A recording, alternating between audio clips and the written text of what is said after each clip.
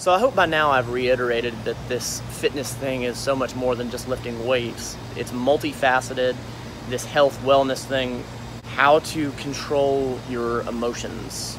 And for me, the biggest pivot point, turning point in my life was when I found meditation and how it actually helps me. Meditation to me is